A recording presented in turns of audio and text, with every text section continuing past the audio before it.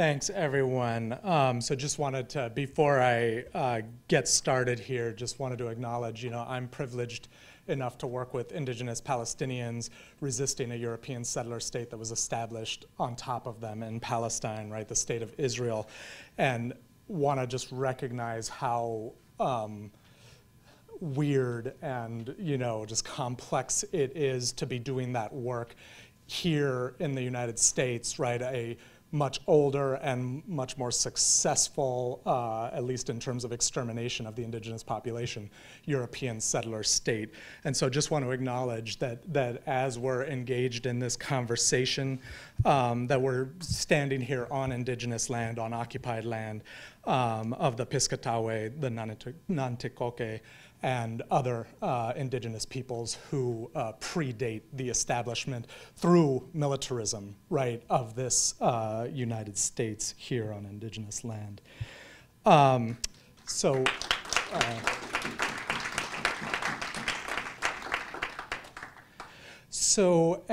I want to move on. What I'm going to just talk to you all about for just a few minutes.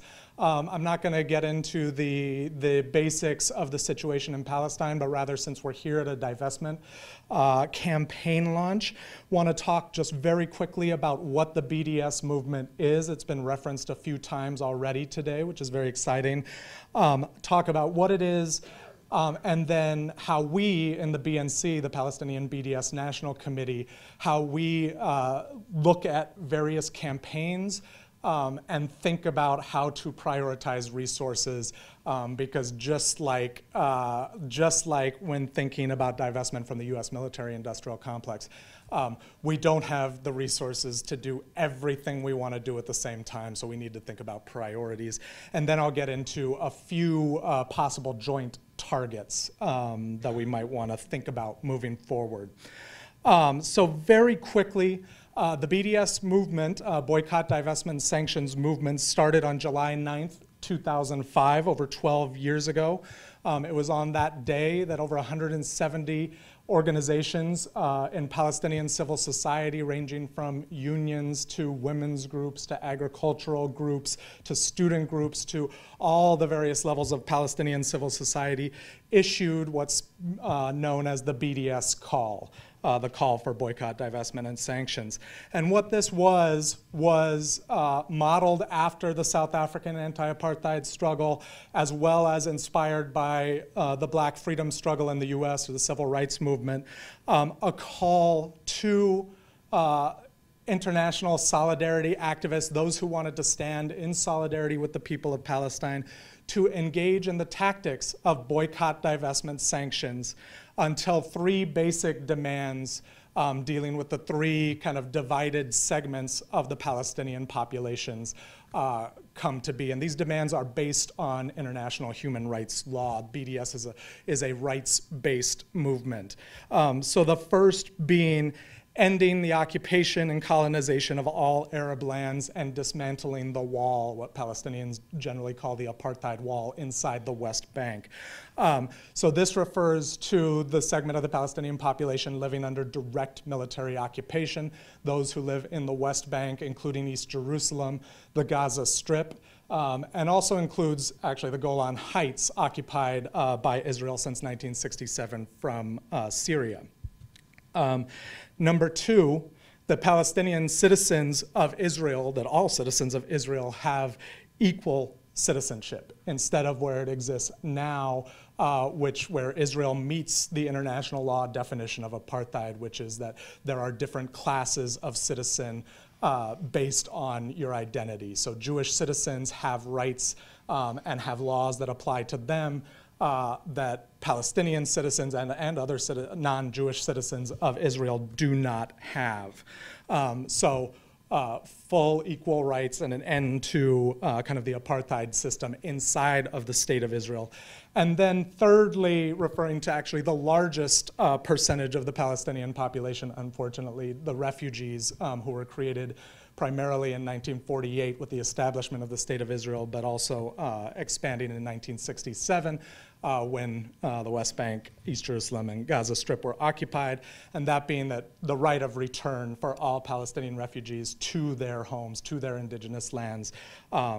Today there are well over 4 million Palestinian refugees who have never been allowed to return to their homes inside of the state of Israel from when they were ethnically cleansed either in 48 or 67.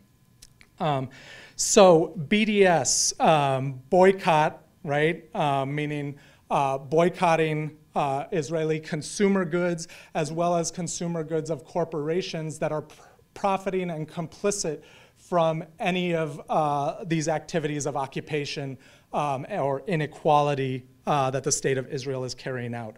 Divestment, right, what we've been talking about all day today, but withdrawing funds, generally looking at institutions, withdrawing institutional funds from targeted corporations. One of the biggest examples of this, and I'll get to this target a little bit more in a moment, but one of the greatest examples right now in the US is the HP Free Churches campaign targeting Hewlett-Packard, a US-based corporation that's very involved in supporting what Israel is doing in Palestine, where churches across the US are pledging not only to take their funds out of HP corporations, that actually split into 2 corporations, but also pledging not to buy HP products in their congregations. And then sanctions being state-level actions putting pressure on the state of Israel. One of the primary focuses of the BNC in this regard is military embargo and cutting off the weapons flow to the state of Israel. I need to move quicker. Just to get into a little bit of the way that we think about when we look at, as I said, the wide array of corporate actors that could potentially be targeted by the BDS movement based on that criteria. How do we decide, right? We have a few criteria that I want to share just as this campaign moves forward, may be helpful to think about.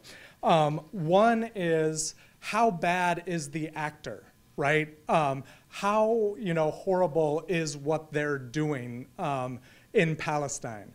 The reason that this is a criteria is because the worse the actor is, right, the more we are able to mobilize support in response, right? And again, there's many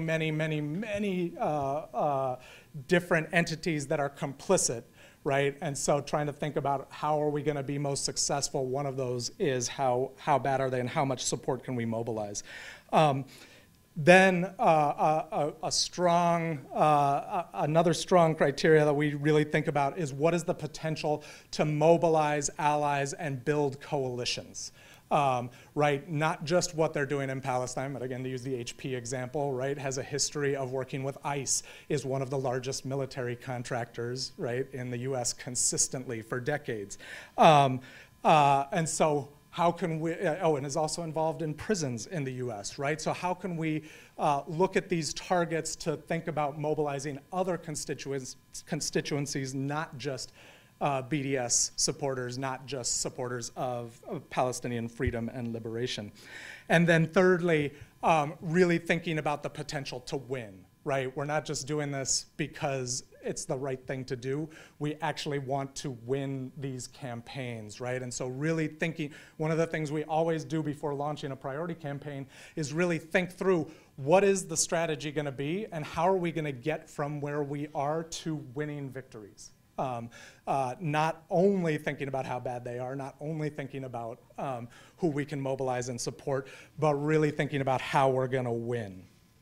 And I will just lastly add in that section that on that strategy question and really thinking through that, research, research, research, right? Like the more we know about our enemies, the more we know about the targets of these campaigns, the better we're able to shape this strategy, right? And of course that continues, as you move through campaigns, there's going to be changes and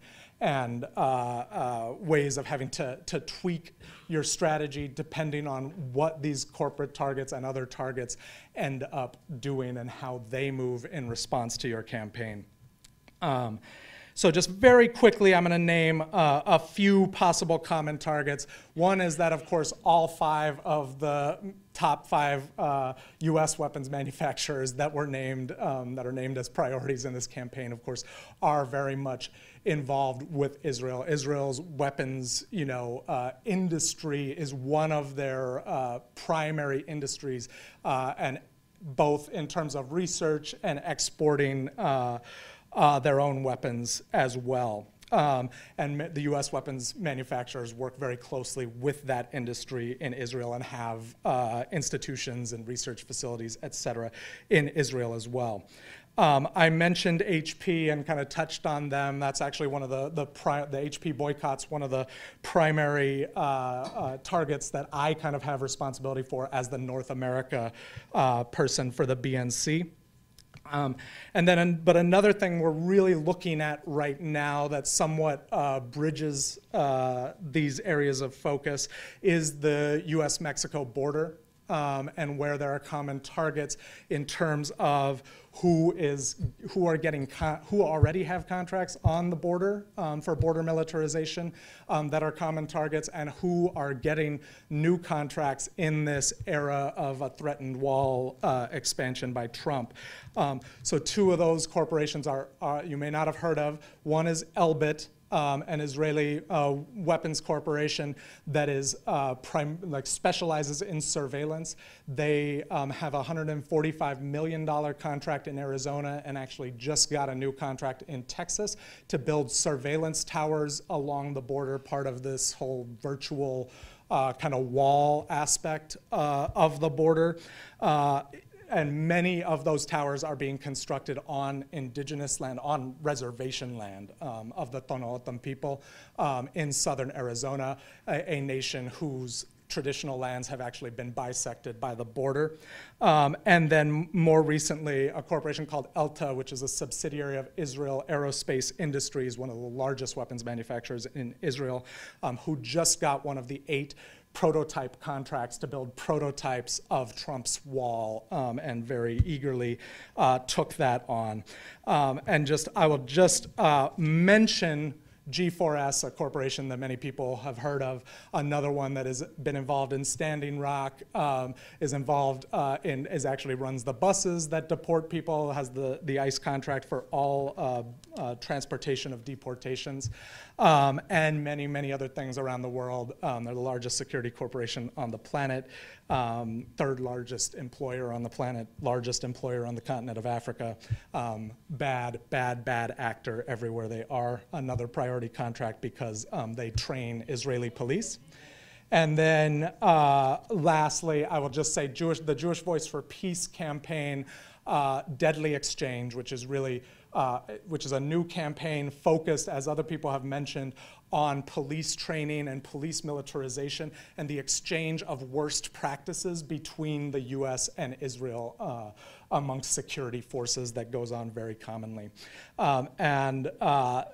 I'm going a little bit over, but the last thing I will just say is that even as we win these campaigns, it's very important to keep an eye on what comes next.